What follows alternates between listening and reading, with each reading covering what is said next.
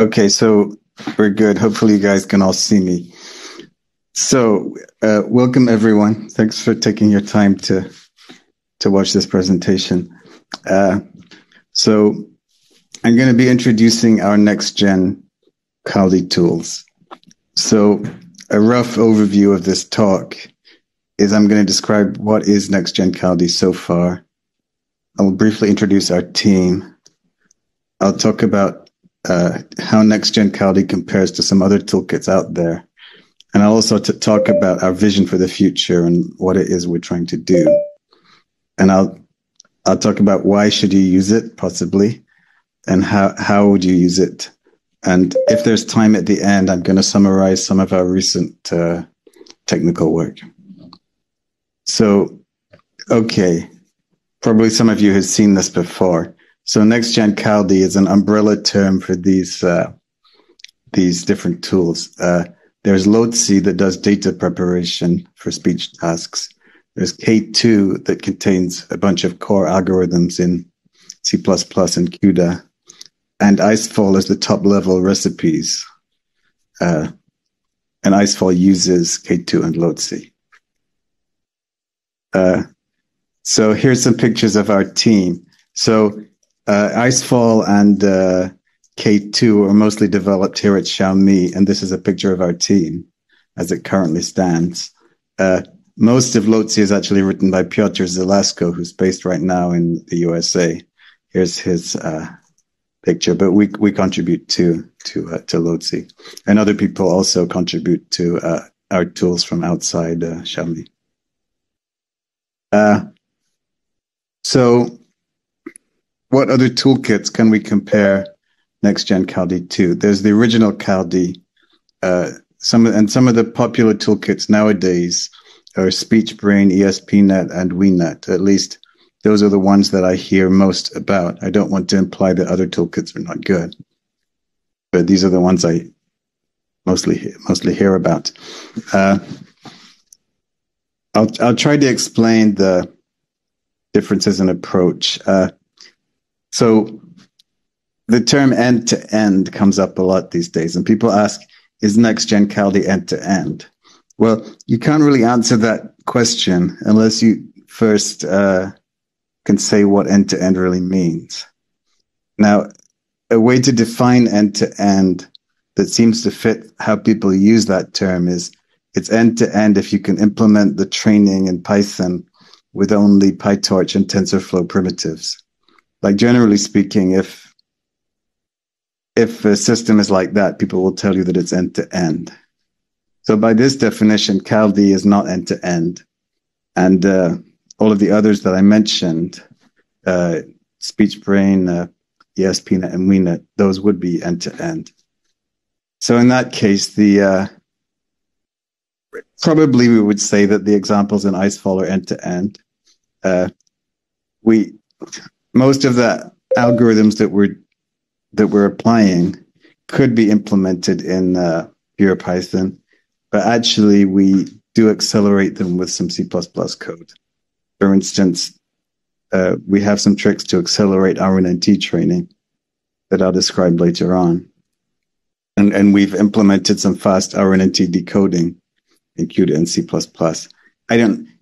You may have noticed that I don't really like the term end-to-end. I don't think it's really meaningful.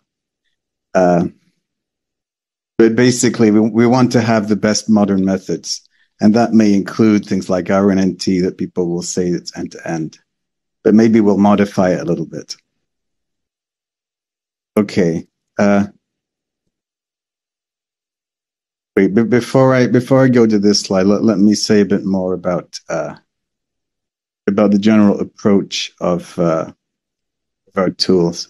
So we basically want to build something that you could use in product, and product has a lot of requirements that are not just word error rate. Like there's latency, there's customizability, there's like certain speed requirements in training and testing.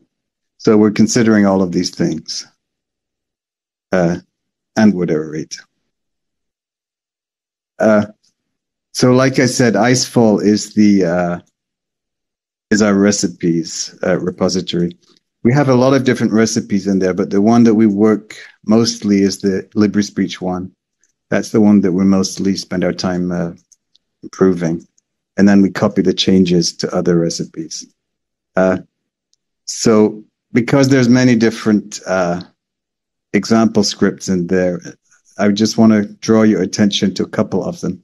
So you can go to GitHub and look for Icefall, just like look for Icefall in K2 FSA or just Icefall FSA, and you should easily find it. So this prune transducer stateless 2, we've got pretty good word error rates on this. We have a 2.6 on LibriSpeech test clean without a language model. It's not the best that there is, but also it's very fast to train. So we're not doing like some people like Google that they train for 700 epochs or something. We're normally training for a relatively small amount of time, like maybe 24 hours to 48 hours on maybe 8 GPUs. So basically, we're aiming our toolkit at people who have a not too crazy amount of hardware to run with. So this particular recipe, it's an RNNT recipe. We have some tricks to make the RNNT training faster, and it's a modified version of the conformer encoder. The decoder is a very simple decoder. It's a so-called stateless one that only sees 2 symbols of history. So it's going to be a bit more practical for certain decoding algorithms. We also have some recipes where we train with multiple different data sets. This could be used for multi-language, but right now it's all English, this particular recipe. So we have a recipe with LibriSpeech plus GigaSpeech that we're getting 2% on test clean. So now for reference, I think using the standard Kaldi script, about 3% is the best that we can do, and that's with language model rescoring. People have got better results with Kaldi using much larger models down to around 2%. But that's with a lot of complicated things like language model rescoring. And people using various end-to-end methods have got even lower than 2%. People have gone down to 1.8, something like that. But some of these things use 100,000 hours of other databases, stuff like that. So if you're not Google or Facebook, it's a little bit hard to replicate some of those new results. And we're focusing on things that are as good as possible, but not super outrageous in terms of the amount of compute you need. So what's the vision of our toolkit? We're basically aiming for product-ready real-time ASR, something that if you have a reasonable speech team, you can take these tools and build a product, something that has low latency and that supports the normal things products have, like biasing words. Like if someone wants to call their friend, you need to know the list of their friends.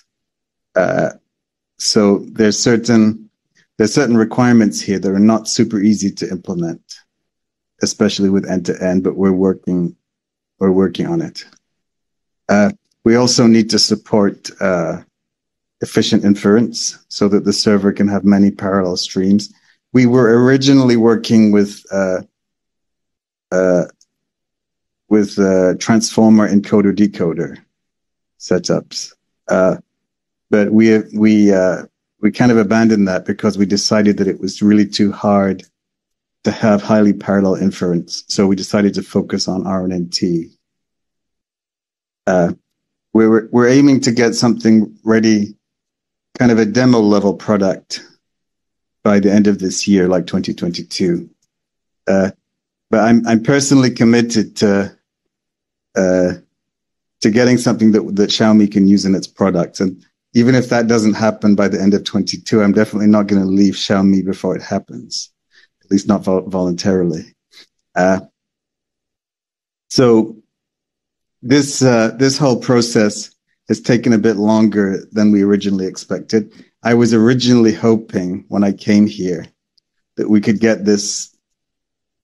have next gen Kaldi ready within a year, and it's been much longer than that already.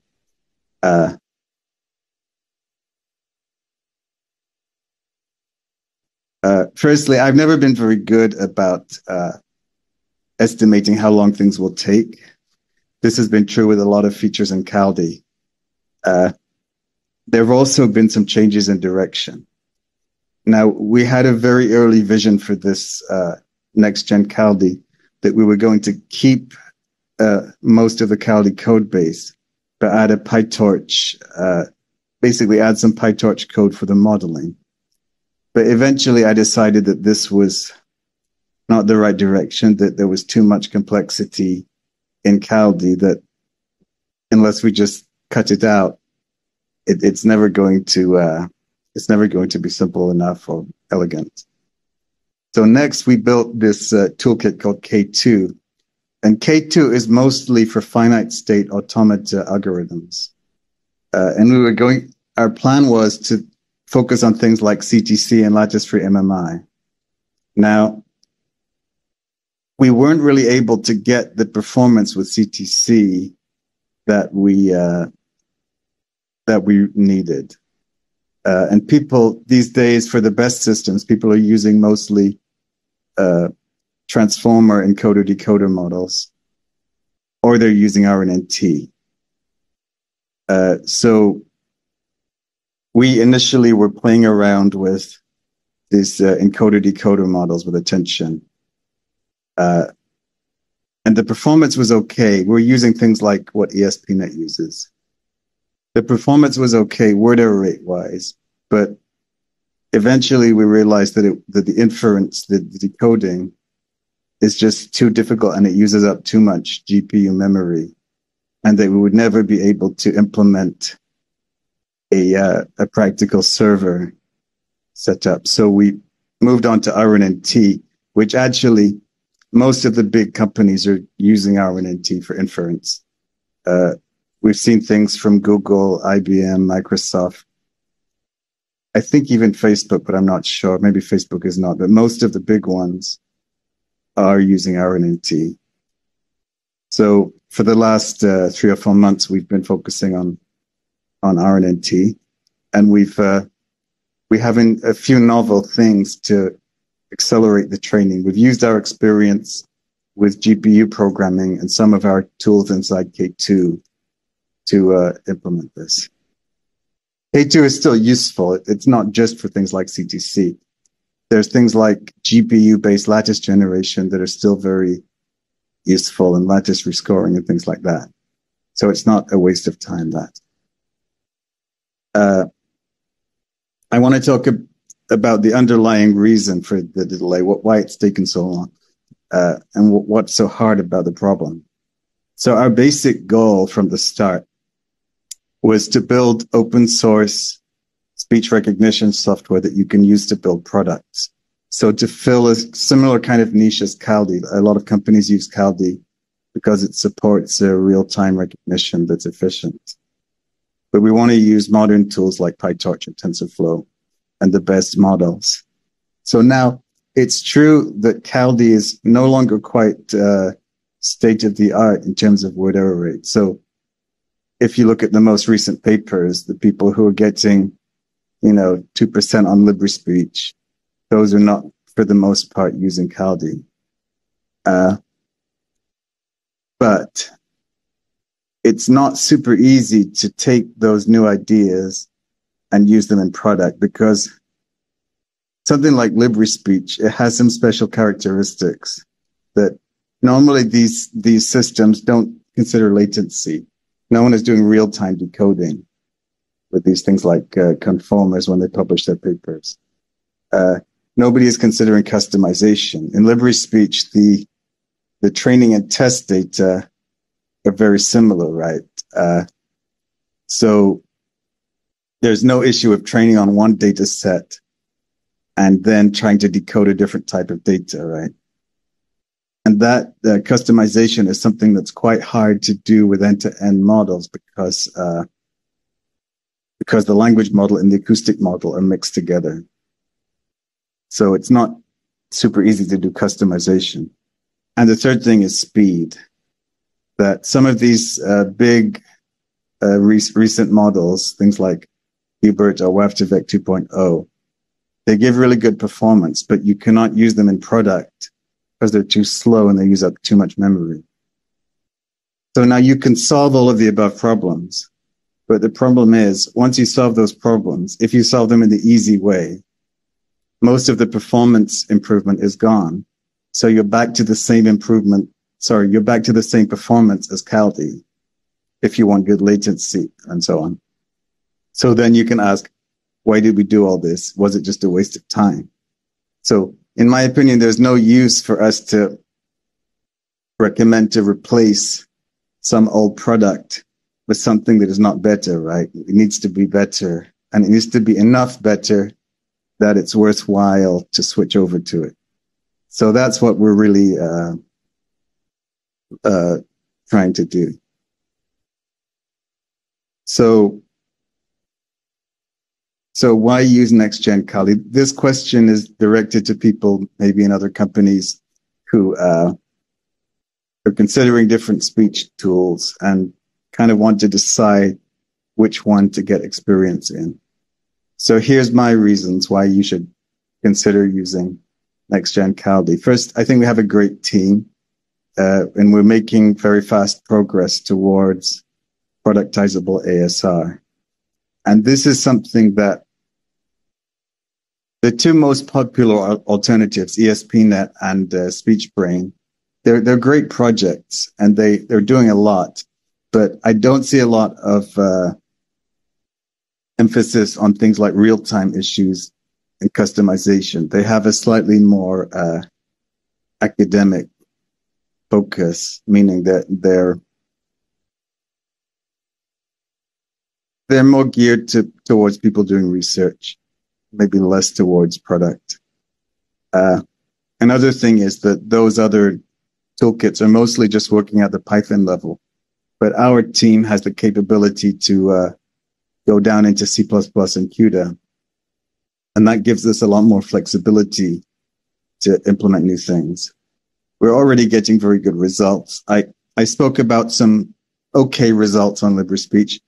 We actually have the best results that I'm aware of on WeNet. At least we're better than the ESPNet numbers that we know about. That's a 10,000 hour database of Chinese. Sorry, not WeNet. What's it called? WeSpeech. What's that big Chinese database that Ming Shang was reporting results on? It's not WeNet. It has we in it. Sorry, I'm terrible with names. But anyway, the point is that we have pretty good results. Our development style is very open. We always answer questions very fast. Although other teams are good too in that respect. And we're the only team that's backed by a big company that's developing open source solutions and intending to support productization. Now, there are some great open source efforts from people like Facebook and Google, but usually they stop a long way before you can build a real product because they don't really want to give away their, secrets or whatever.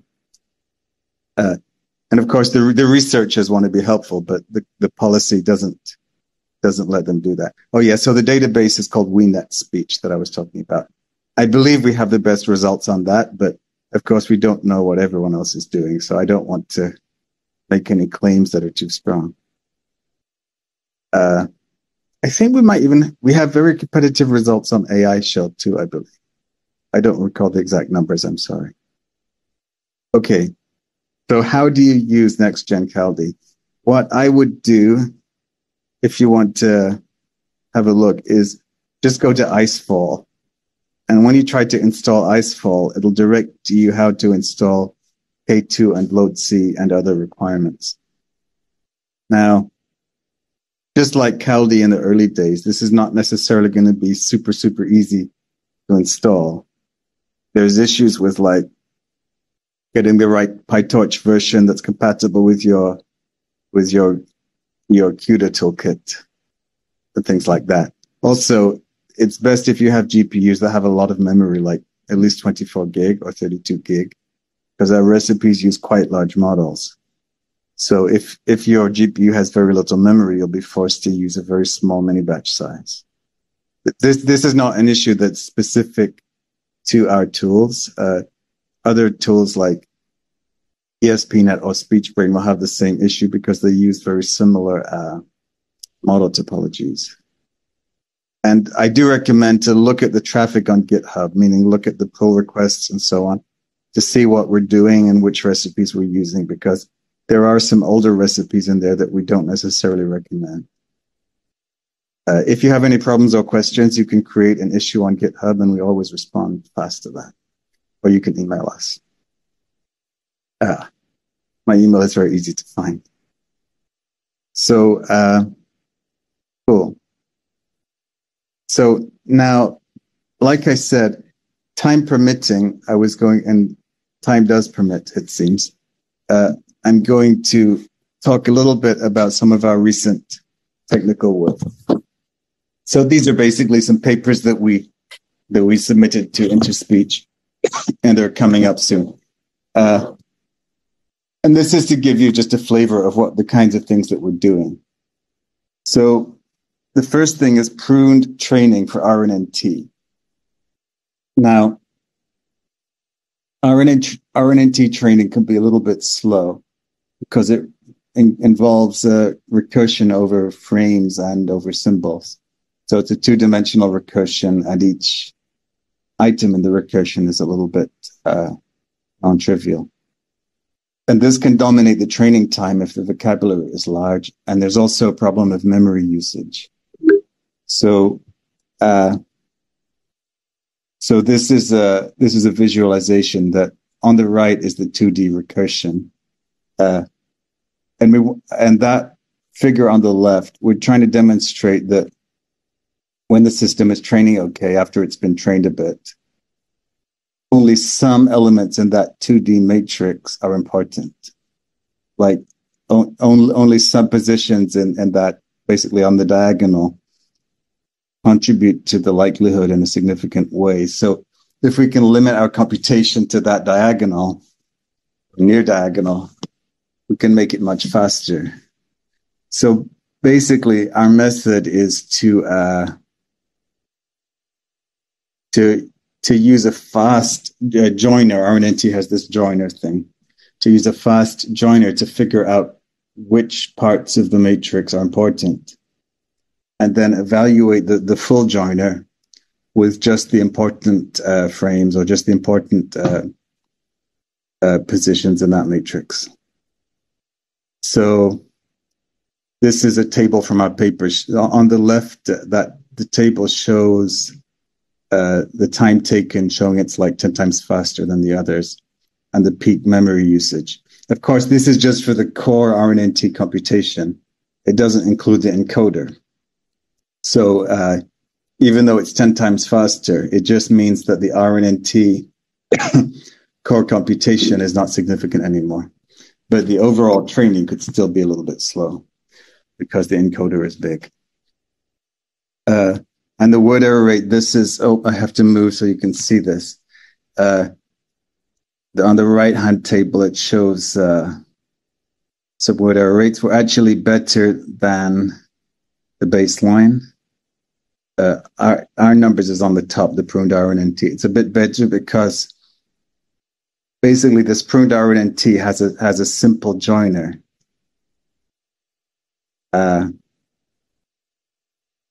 And we use that just as a smoothing term. Also, it's quite a bit faster. It's about 2 times faster. That's the overall training time. The next paper is a fast and parallel decoding method. Basically, we're using some of our utilities in K2, which is all about ragged tensors, to implement a very fast version of RNNT training. So basically, we're moving the RNNT training loop from Python into CUDA and doing it in a highly parallel way. So this is an alternative to the traditional beam search method for RNNT. And using this method, we can then do things like lattice rescoring. So again, this is a table from the paper. The details are not super important here. Let me see what's important. Firstly, the decoding time is much less. That graph on the right shows that our decoding time is like way less than the others. The others are slow because they're loops in Python. And also our results are better because these are actually some things related to pruned RNNT, certain types of smoothing that we're doing. So anyway, the details here are not important, just to give you an idea of what's going on. We have another paper about distillation, kind of teacher-student learning using vector quantization indices. The basic idea is that instead of using a loss like L1 or L2 to learn from a teacher model, we compress the teacher model's embeddings using codebooks, and we predict the codebook indexes. So this has some efficiency benefits as well as working a little better. So that's that.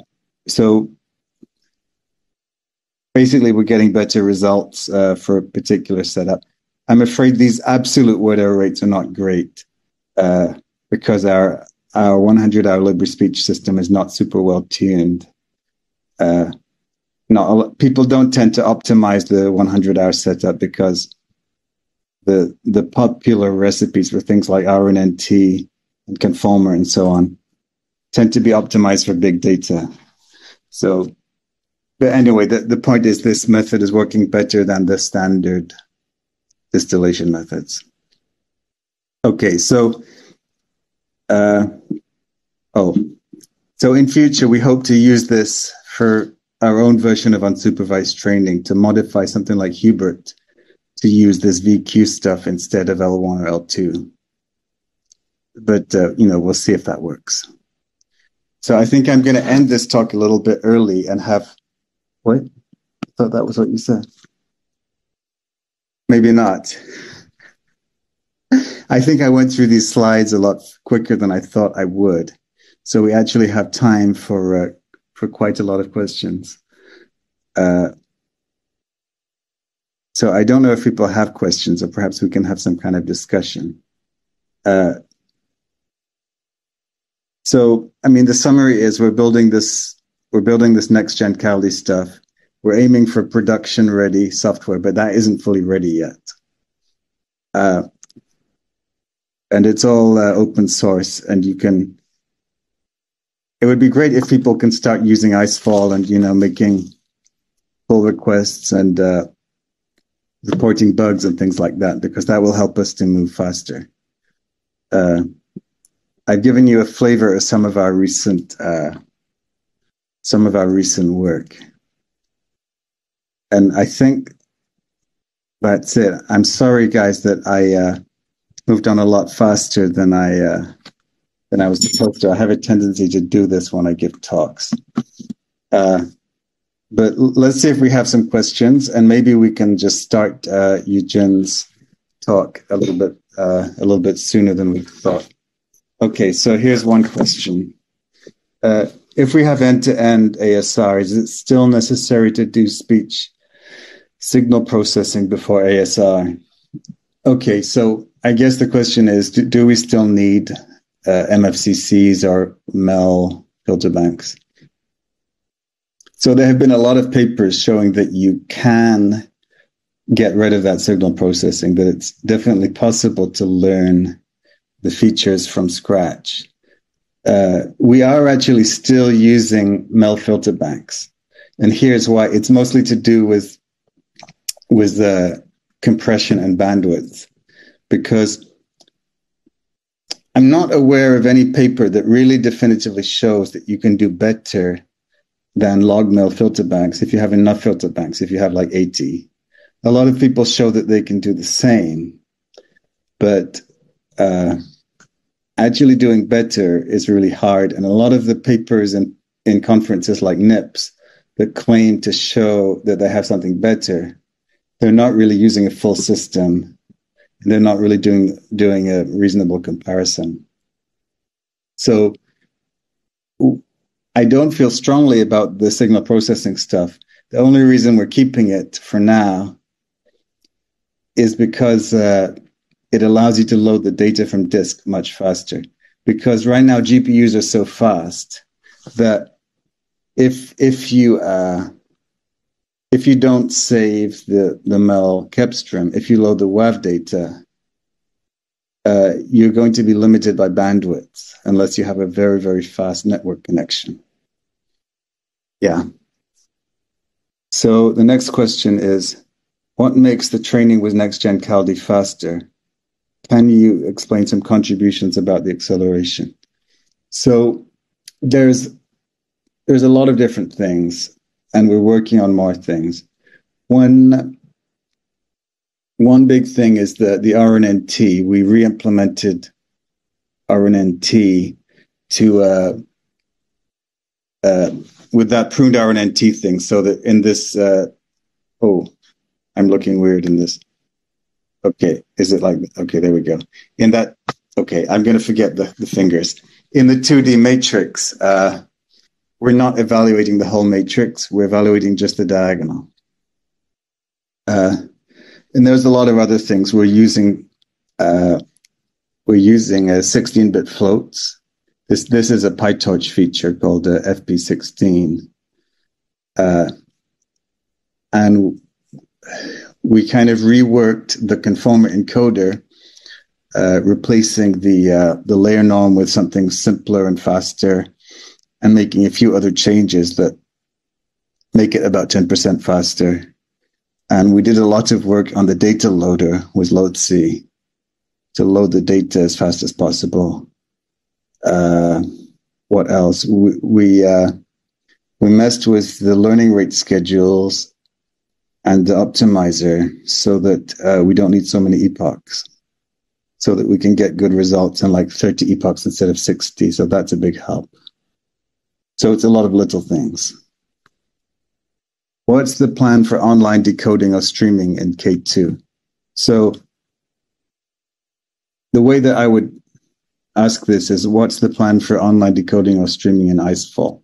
Because this is a recipe level thing. It's not really an algorithm level thing.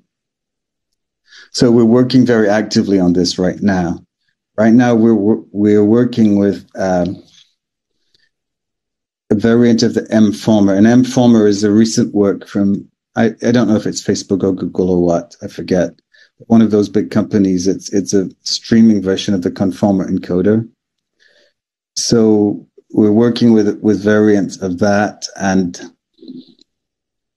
we're trying to improve the word error rate for these systems, because if you just simply implement the streaming conformer with chunks or whatever, the word error rate can go up from like 2.5% to 4% or something on LibreSpeech test clean. So there's a fairly big penalty, and we're trying to reduce this penalty as much as possible.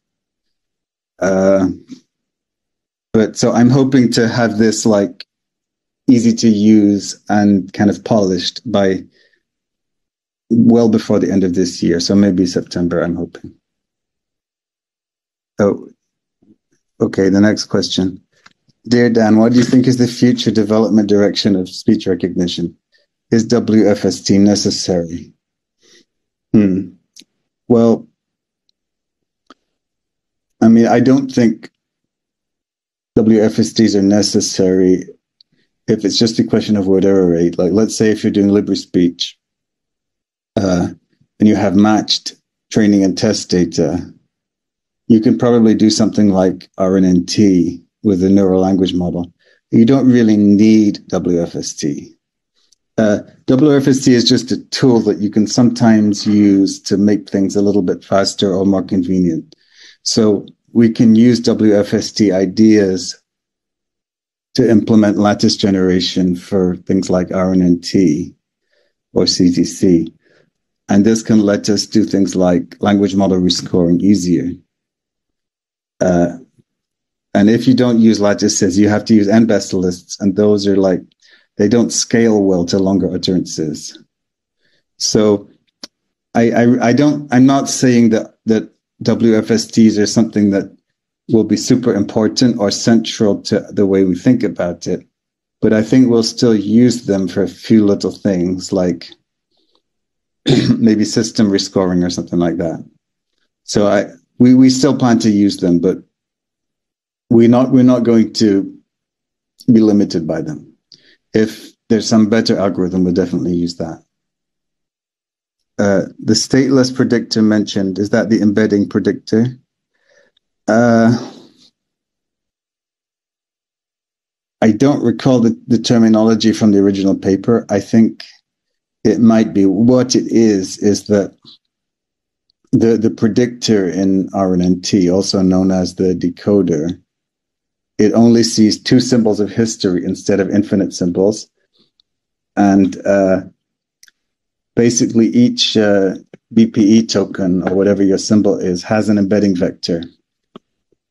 And the actual encoder is very simple. I think it's just like a 1D convolution with num channels equal to the embedding dimension. Sorry, num groups equal to the embedding dimension. So it's very fast. How to make conformer work in streaming? Well, I mean, that's kind of what I've been talking about right now with the M-former and so on. So you definitely have to make compromises because the conformer does benefit from future context. And if you get rid of future context, you definitely lose some performance. But it's a question of finding the right trade-off. So we're mostly working with M-former right now. And we've been changing it to add relative position encoding. We're trying to add back the convolution layers into it because I think the original people took them out and things like that. Does alignment help for E-to-E models? Well, okay. Well, I think it's in the nature of end-to-end that you don't really need alignments. But there may still be certain cases where the alignments are useful or it's a useful concept to have, maybe soft alignment. So in our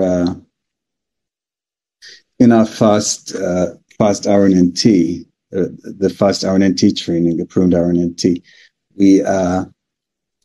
we have something that's similar to alignments because we get these posteriors in the kind of 2-dimensional matrix of symbols by frames, and we work out which frames are important for different symbols. And you could view that as a soft alignment. So in that sense, it's a kind of alignment, but we're not using hard alignments. And in general, we want to avoid needing too much things like alignments.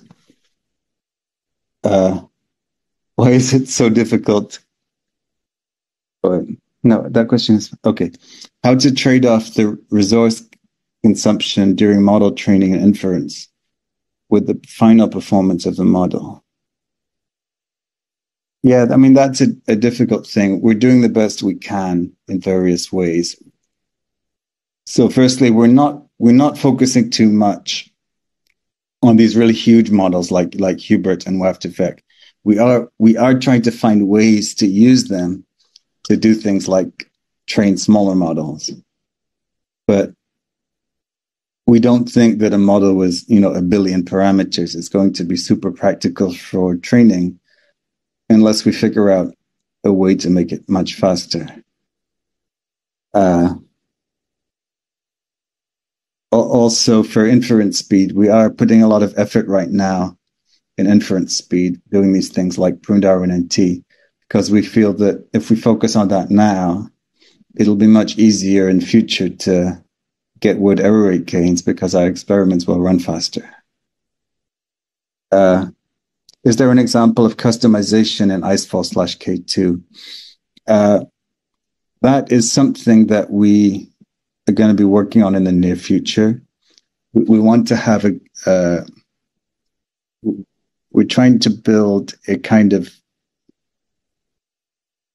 some kind of data set or evaluation protocol that we can to create a standard way to measure customization performance. Create a bunch of tasks based on something like LibreSpeech, where you have to do customization to do well. But there are no examples just yet. We're going to work on it soon. Why is it so difficult for Xiaomi to record a young girl's normal pronunciation when she's about 4 years old? So, yeah, speech recognition systems always have difficulty with young children. Now, I think so. Part of it is that young children just don't speak very clearly, but that's not the whole thing. I think part of it, if you asked this question in the United States and it was an American company, I would say that part of the reason is that there's laws in the USA and Europe that make it very difficult to deal with children's data, such that it's very, very hard to acquire databases of children's speech. So it makes it very difficult to train ASR systems for children. I don't know actually if there are rules like that in China or if that's even a problem. But speech recognition systems have always struggled with children's speech. Have you ever thought about connecting Kaldi and K2? Well, I mean, I'm open to it, but it's not really a super big priority right now. So NVIDIA has done some good work in accelerating Kaldi's decoding algorithms. They've written some GPU code that I don't fully understand. They have some very smart guys there who know GPUs a lot. I don't think it would be very difficult to do better than what those guys did. Part of the advantage of K2 is that it lets you write fast GPU algorithms, even if you have a relatively small understanding of GPUs. So we have these concepts like ragged tensors, that once you understand the ragged tensor concept, you can implement a lot of things fairly fast in K2 without being some kind of genius GPU programmer. But because NVIDIA already implemented decoding in Kaldi on GPU, maybe it's not necessary for Kaldi right now. I noticed that each icefall recipe has its own version of the script, kind of messy. Can those be unified like Kaldi? That's a good question. So we kind of made a conscious decision that at this stage in the development of icefall, that we would not have centralized scripts unless something is very standard. And the reason why is that we want to make fast progress. And the problem is, if you centralize scripts for something like, let's say, the conformer encoder, every time you make a change to the encoder, you have to worry about back compatibility. You have to worry about how do we load models with the old format. And maintaining that code becomes very difficult. Now, at some point, we probably will share the script or figure out a better way to propagate these changes from one recipe to the other. But I'm a little bit cautious about seeing the direction that ESPNet and SpeechBrain went in. I mean, they're great toolkits, but they're very config driven. And I think that's maybe also a problem with Kaldi. The problem is that, they have these config files that support a lot of different options. And it makes it harder to understand the code because you have to understand how the config file relates to the code. And the code can be in many different places. So, I mean, that's kind of why we kept the script separate so far. But maybe in a few months, when things are a bit more stable, it will be the right time to centralize some things. Is there any plan about continuous speech recognition? Well, I think this question might possibly be misphrased, or maybe it's mistranslated. Like continuous speech recognition, normally that means just connected speech, like I'm speaking now. And we do already support that, and all speech setups support that. Okay, let's go to a different question. Hey, Daniel just mentioned it's very hard to apply technologies to new products. Can you share some specific difficulties and solutions? Thank you very much. This is a difficult question to answer. I think what I was talking about is that some of these fancy new methods like RNT or things like that, they have great word error rate on something like LibreSpeech, a pre-prepared database, but they're not so easy to put into a product because they use a lot of future context, and for other reasons too. I was just making the point that it's a lot of work, and we're working on it. Okay. Have you worked on discriminative training in the K2 framework? What's your opinion in general? So we have done some work with lattice-free MMI. I was a bit disappointed that we did not see the same kind of improvements with lattice-free MMI that we did in Kaldi. And, there's many differences, in the model structure and in how we train the training algorithm, things like that. Sometimes it's difficult to know why something didn't really work. But I do plan to put some attention on discriminative training in future. Like if by discriminative training we mean things that require lattices or things that require considering alternative likely hypotheses, I think there's some room to improve RNNT by using that kind of thing. So I'm hoping to do something like that in the near future. We'll see if it works. Why is RNNT slow when training? The basic reason is that the time taken, there's this part of it that's kind of number of symbols times number of frames times vocabulary size. So if your utterances are long and your vocabulary size is large, like in Chinese, then it can become very slow and use too much memory. But our pruned RNNT does take out one of those three factors, so it makes it a lot faster. Advices for learning PyTorch.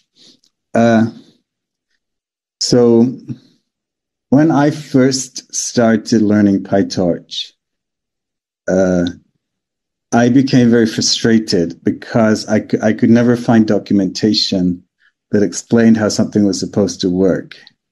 And so I think I came from a C++ universe where you don't really just play around with code. You normally find documentation to explain what the interface is. And a lot of the documentation of PyTorch is extremely vague. Often you have to actually run the code, to test out the code to see what it really does. And for a long time, I didn't really fully accept that.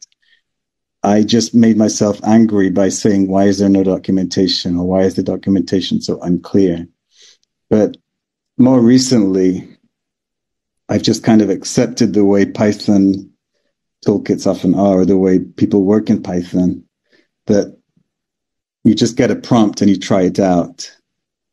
And if something is not working, you just use PDB or something that's very easy to debug. So I think once you accept that, it becomes much easier. It seems Xiao Ai is difficult to understand the local dialect.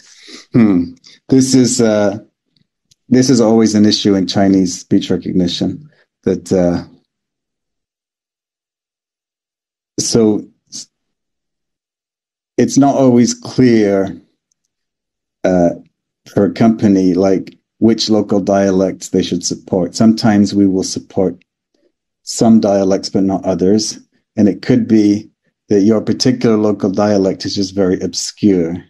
Like if there's a dialect that only like 2 million people speak, most companies are not going to support that. I'm sorry. In Western countries, people would get angry about this. They would say it's discrimination. But okay, what's the next? No, we did that. How to reduce false alarm rate as low as possible in keyword search. Well, this is a difficult question because it's equivalent to asking how do you do good keyword search, because it's all about false alarms versus misses, right? I don't think I have any good insights. Okay, is it possible to use Hubert to replace handmade features? Well, I don't really see Hubert as a. I just noticed that I was supposed to go until 7:50. Okay, people are telling me I can answer one or two more questions. Is it possible to use Hubert to replace handmade features? I don't really see Hubert as a replacement for things like MFCC because Hubert is a very, very large model, right? So you're yes, you could use Hubert activations the same way that you would use MFCC, but it's already very, very slow. And people normally when people use Hubert, I think they fine tune the model itself to output whatever they want, like, some kind of softmax. What about WeNet, the framework that's popular right now? Yeah, I think WeNet is good. Like we're doing some things a little bit different, but I think the WeNet team is great, and some of our group, they know those guys because they used to work at Mobvoi. I don't follow it super closely though. Someone said, "I'm curious, why did you decide to join Xiaomi?" So Xiaomi had already demonstrated some support for open source. One of the executives here, about Cho, has talked a lot about open source and was very supportive of me coming here. And I wanted a company that was stable because a lot of these big internet companies, you don't know what they're going to be doing in 1 or 2 years. They could easily change their mind and say, actually, we don't want you to work on open source speech technology. We want you to work on this product now, right? I think the culture, a lot of these internet companies is like that. So I didn't want that to happen. How do you see the future of next-gen Kaldi in the field of autonomous driving? Well, of course, we're hoping to get, once our product stuff is really working, we hope for this to be used in autonomous cars and stuff. But you got to understand about the way self-driving cars work, that the speech capability is always going to be very separate from the driving capability. You can never really make the driving functionality dependent on speech because speech recognition is too inaccurate, right? You don't want to say, "Oh, turn left," and it just turns left into a field. So I do hope that this stuff will be used in self-driving cars, but it's a separate issue. Any plan to support two-pass decoding like Google or WeNet? Well, we're already investigating a bunch of two-pass things because when we decode, we mostly decode to lattices, and you can easily rescore those. So yeah, we are considering two-pass methods.